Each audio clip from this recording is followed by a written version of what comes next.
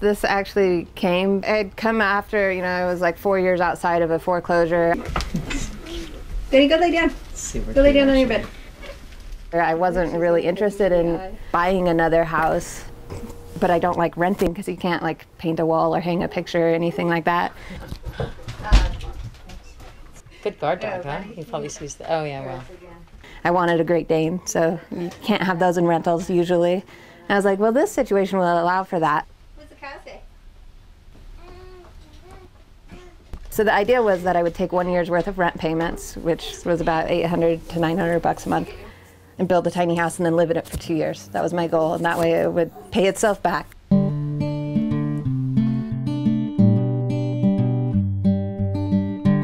I've never worked on a construction project before, successfully at least. And I built this really horrid doghouse one time, but I have a master's degree in architecture. I'm not licensed. This actually came because I was studying to take my licensing exams, and you kind of realize how much you don't know. So I was like, I need a project. I need a project with all the systems so that I can do wiring and plumbing and building, and it'll help me with my job.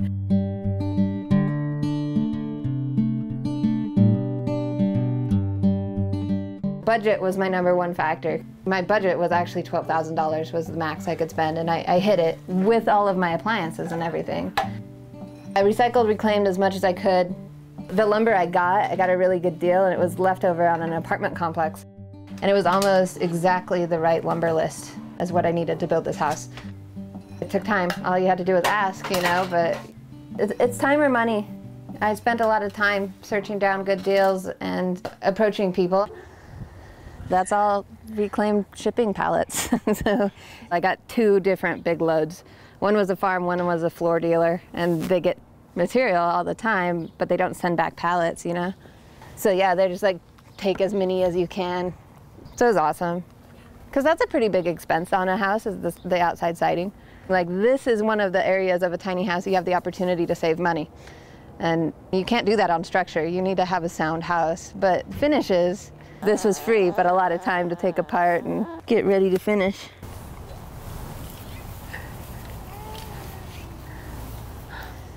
I've estimated the entire build took 900 to 1,100 hours, and that's a ton because, gosh, these are 83 different shipping pallets.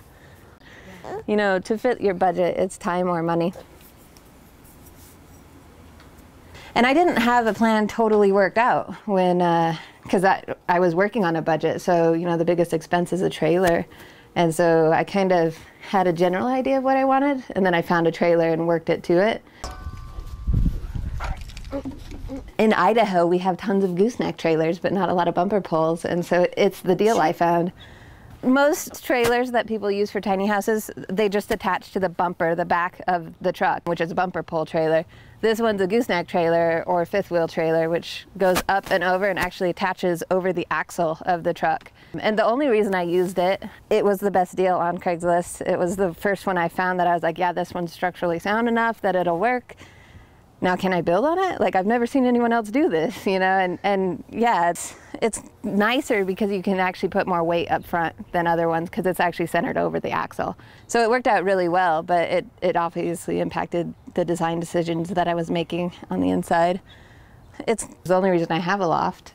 I like the way it turned out. I like having like the kind of half loft. It was important that Denver was able to get up in the loft, my dog. But I was like, well, I can put a couple steps in there. It's not a ladder, you know, it's just some stairs. And so I did that, and it works out. I'm from Boise, so I didn't have a spot in mind when I started building. I kind of just took a leap of faith. I had a build site, and then I was like, I'll figure it out.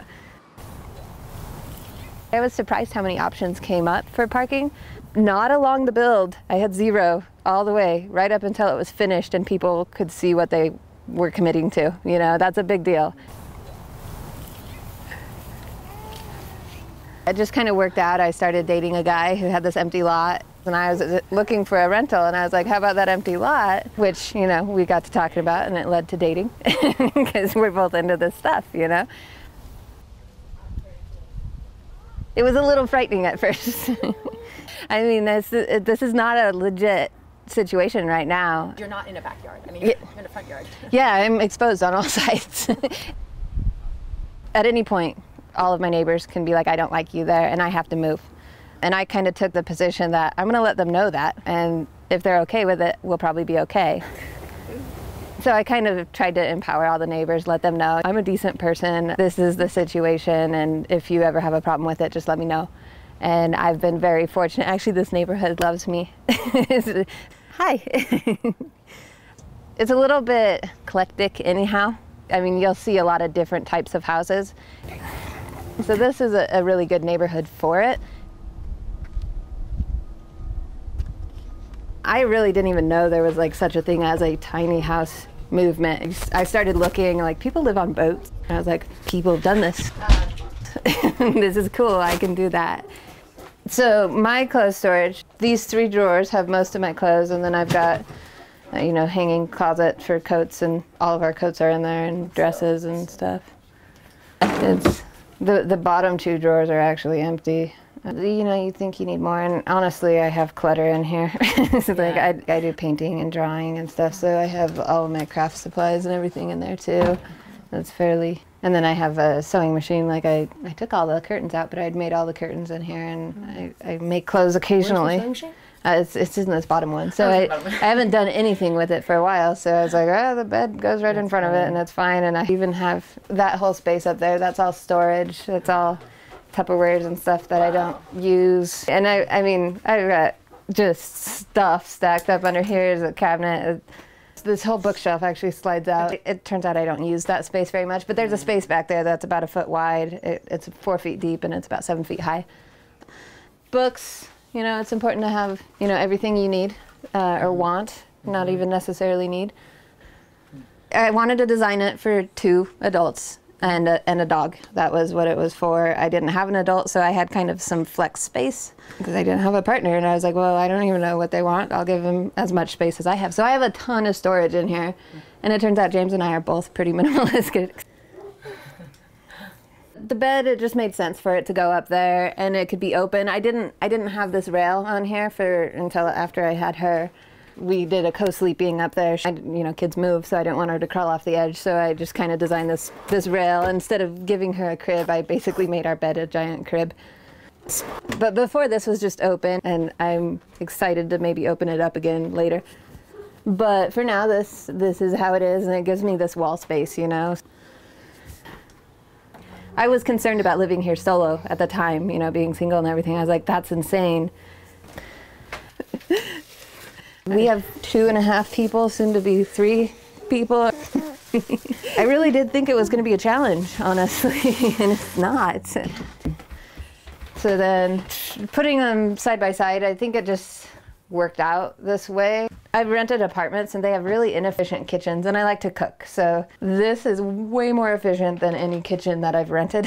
So the last one had literally this much counter space. There was like a stove, this fridge, so counter space was important. I like making cookies and casseroles, so I wanted an actual oven, which is awesome. I love this oven. It's out of an old RV, and it's like the best oven I've ever owned. It's like super accurate on the temperatures. And large enough to put in a turkey or something. Not a turkey really, but we do a chicken. You know, and then, you know, of course, dog food storage. Oh I have a 150-pound dog. I put 100 pounds of dog food in there for him. Then I kept open storage just to make it feel less like a cave. You know, when you have big cupboards poking out at you, it kind of makes this feel more narrow. And when I designed it, I didn't have all this crap, which is the baby sippies and bottles and things. So it looked a little less cluttered. And then, you know, I wanted a double basin sink. I didn't see a lot of tiny houses that had an actual kitchen sink at the time that I was building it.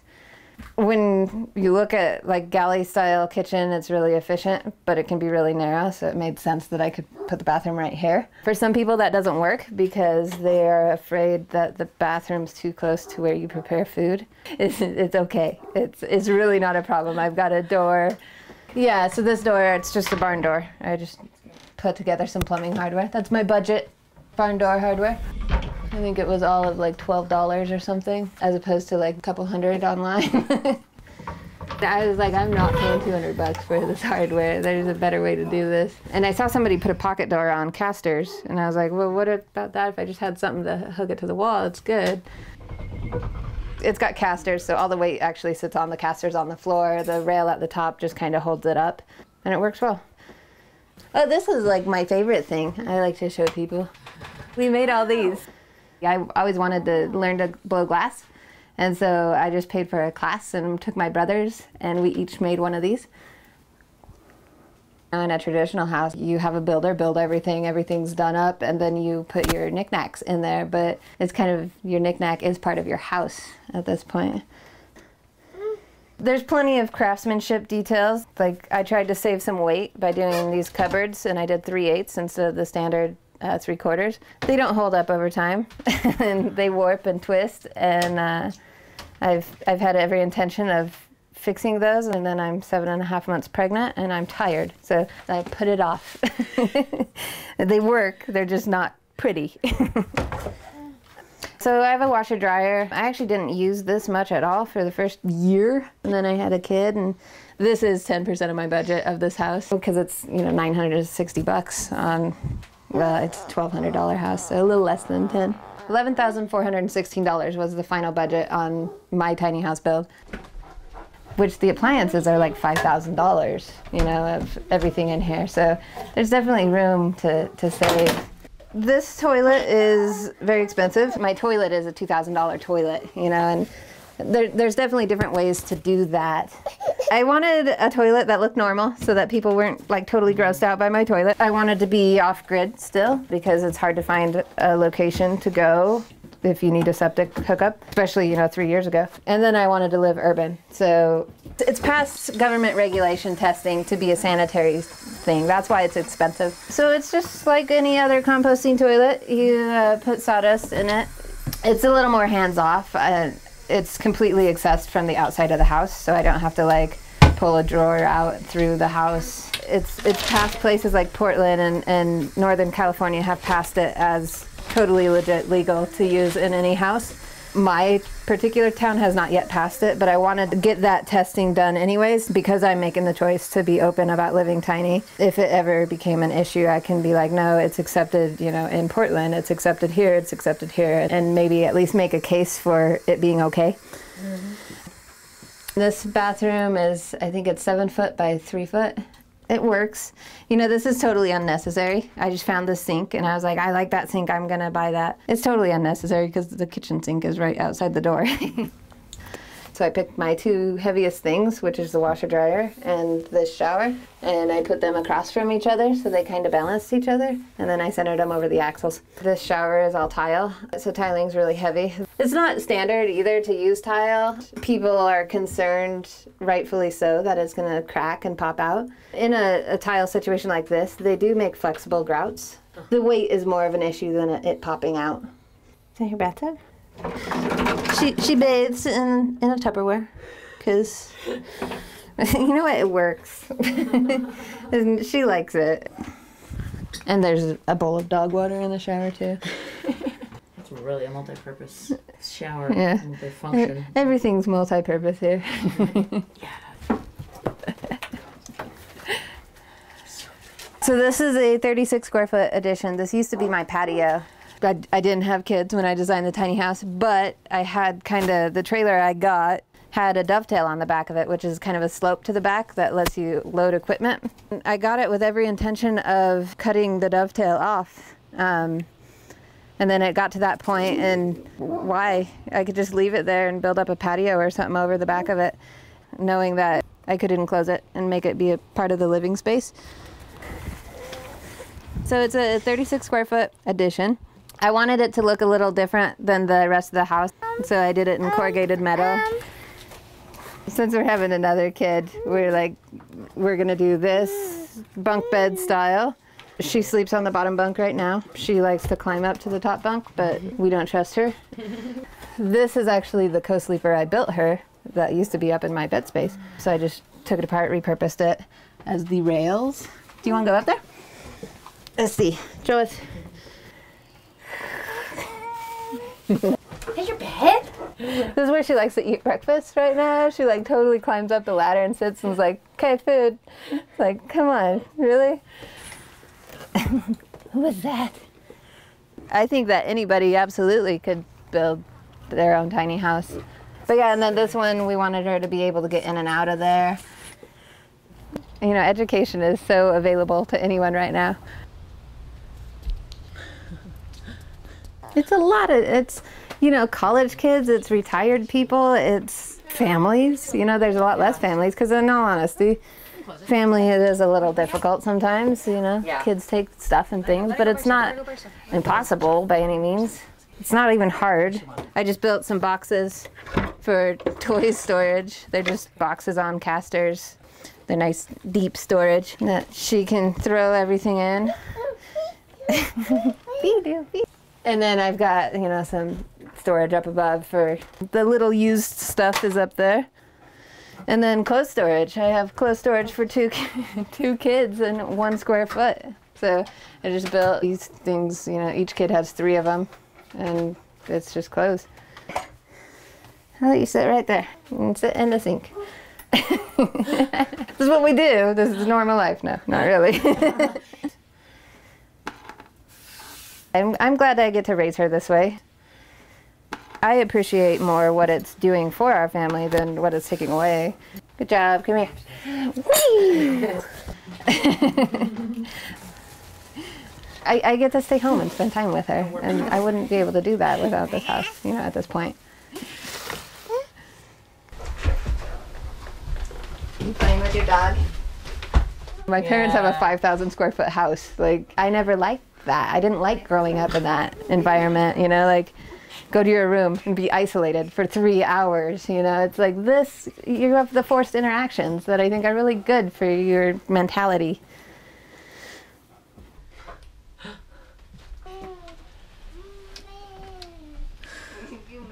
I like that she's getting an alternative thing.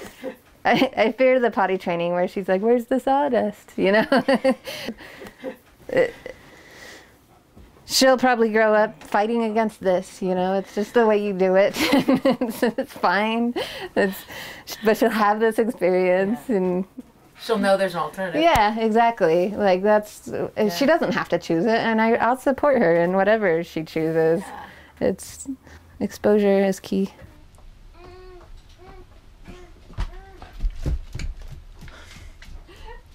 And this lets us be exposed to a lot of different things. I mean, we can travel. Like, if we want to go to Seattle tomorrow, we can, you know, and that's not something everybody has.